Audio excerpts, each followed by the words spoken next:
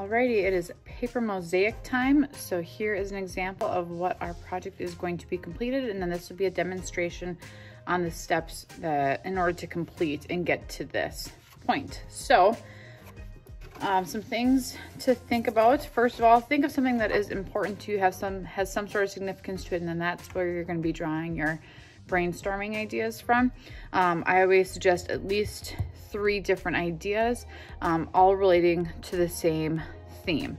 All right, try out different backgrounds, try out different layouts. Maybe you really like this style, but how can you change it? Or maybe you draw it 3 different times, but then you change your background, or you change the coloring, or you change the layout.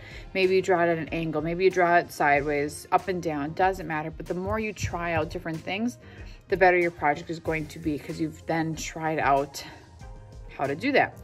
All right, from there, you can take either your best idea or a combination of your best ideas, and then you're going to draw your final, all right?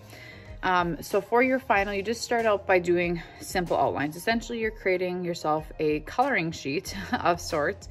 You're just doing outlines, and then I always go through and label what it is that I'm going to be gluing where, because then I don't have to worry about screwing it up. It gives me a guide, and then as you go along, you'll kind of figure out what you need and what you don't need, and the more you do this, the easier it gets. All right. Now, the biggest thing that you want to keep in mind is keep it simple. If you get too detailed, this is going to be very difficult. Like, these details might get to be a little tricky in there. All right. But like, even like, you know, if I were to add these lemon wedges into a picture, depending on the size of the paper, that might get to be difficult. All right. So consider that keeping it simple is usually a good idea. All right, I have a couple other things that you can consider. All right, so this is an in-progress project. We have to think about shading is very difficult. All right, so in order to create a golf ball, all I did was just add these little divots, but it's not gonna look the same as having a regular golf ball.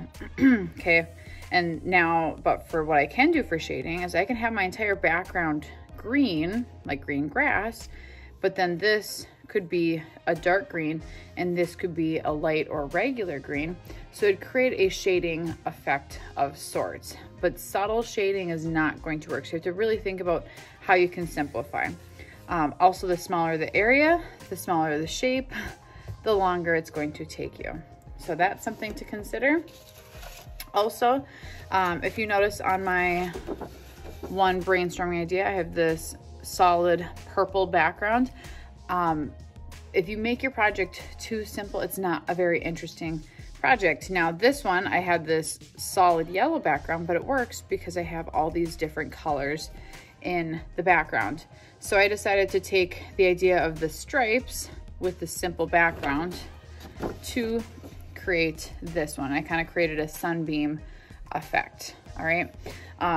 Another thing that you can do, this is another in progress project, and so like instead of just doing a solid brown, I did a Mod Podge of random kinds of browns. So light brown, dark brown, medium brown, so on and so forth.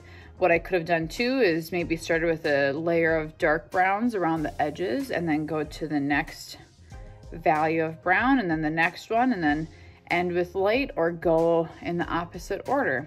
So usually using different colors can also help make a little bit of interest into a focal point area. Now these petals are plain yellow with a different colored outline, which makes it a little bit more interesting.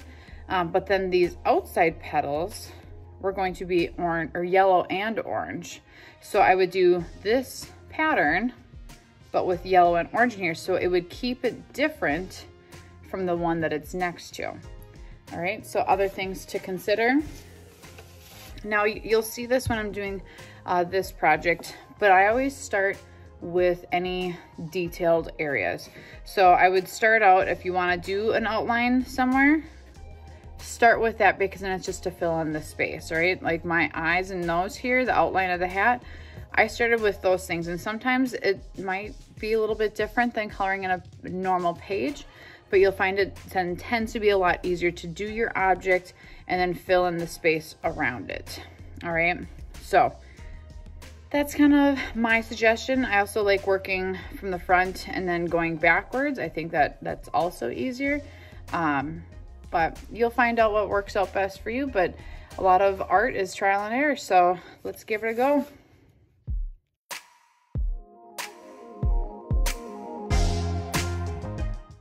So now you're ready to create.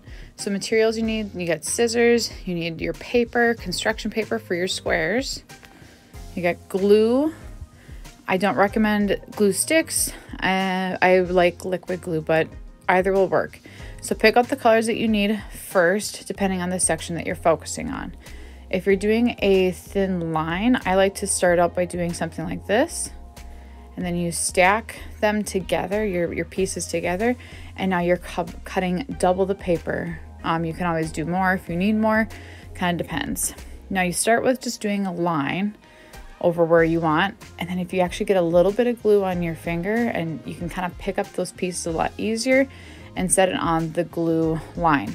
Now make sure that you're leaving those gaps, because remember, that's kind of part of creating that mosaic tiling effect. If you don't have gaps, it's not going to look very good. If it's too big, you're not going to get the idea of what your picture is supposed to look like either. So you just keep on adding them. So now I'm going to do the same thing, but with orange, since I'm doing those lines with orange. So you can see I'm stacking the paper again, but I needed more paper this time, so I stacked more pieces. Keep in mind, if you stack too many, sometimes it can get a little bit messy. So you'll sweep your pieces together, and then it's just creating that same process again, the lines, and then adding the pieces to them.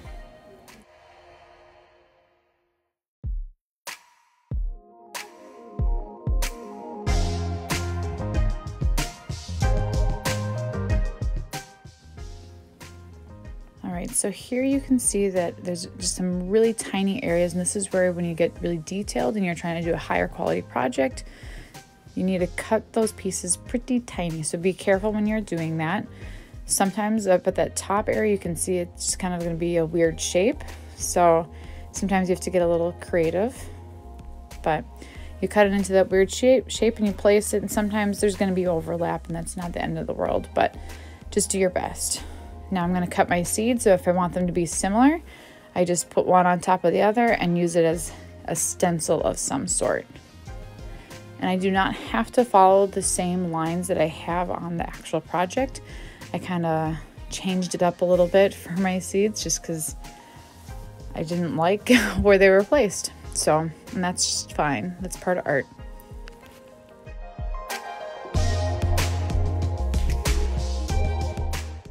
So you have a couple different options when you're gluing individual pieces like this. Some people like to do the individual dot where you glue on the back.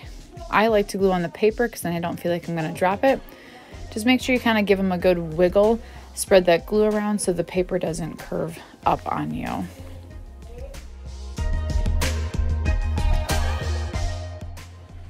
Now something I hadn't thought about is that the fruit of my lemon is going to be yellow and the rind of my lemon is going to be yellow. So those are going to blend together. So in order to separate them, I wanted to do a line. I thought the black would stand out too much and the orange would be too similar to the other things. So I wanted to mix it up, and I did a pattern of orange and white. So think about different ways that you can maybe do that, kind of add a little bit of fun and interesting parts to your project. I'm going to do the rest of my outline though in the black though, because then it kind of ties together and really creates a proper outline. And then that way it'll match also the larger lemon as well.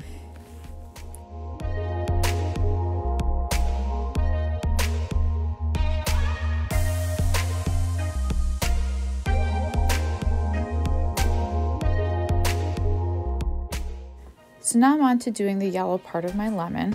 I have all my details done, so now it's just to fill it in with the yellow, which makes this process a lot easier, especially when you're working with little details.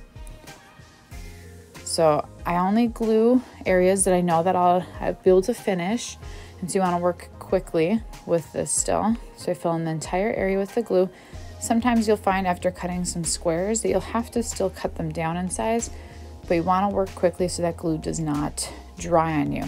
Now I'm looking for an area that I can still have a gap. Sometimes if that glue is still wet, you can actually still move your paper around and kind of wiggle it to make everything work, but just be careful with that. And then sometimes you need to cut different shapes. So this is once again where you just got to be careful and you got to be methodical. So check out to see how I do a lot of these pieces and then doing the inside of the lemon. And best of luck. Here we go.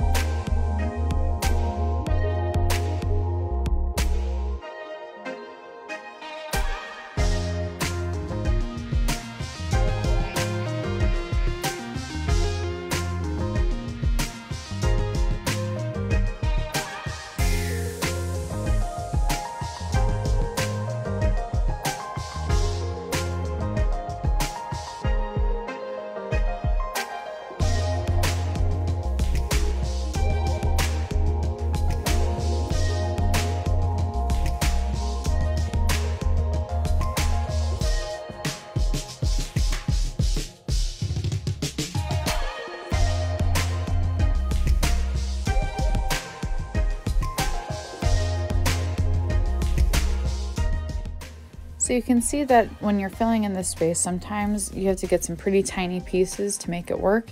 Unless you're just very accurate, then that sometimes is a gift as well. But now I have my slice of lemon completed. So I have the frontmost piece done. Then I go to that main lemon, which is behind that. And then I go to the background. So I'm actually working with the most complicated first, and then I work and get easier things done as we move back. So make sure that you're cleaning up when you are done, that you, if you rub your fingers together, that'll help get any remaining glue off, sweep it off of your project. You don't want to let that sit and dry on there. Any pieces of paper that you will not need anymore, you can get rid of. Any pieces that are able to still be used, then you want to make sure that you are saving those. If you need like a little Ziploc baggie, you can see me and I can see what we can find for you there. But otherwise, make sure you close your glue, make sure you clean off the end and store it upright so it stays nice and clean. So best of luck. Here we go, paper mosaics.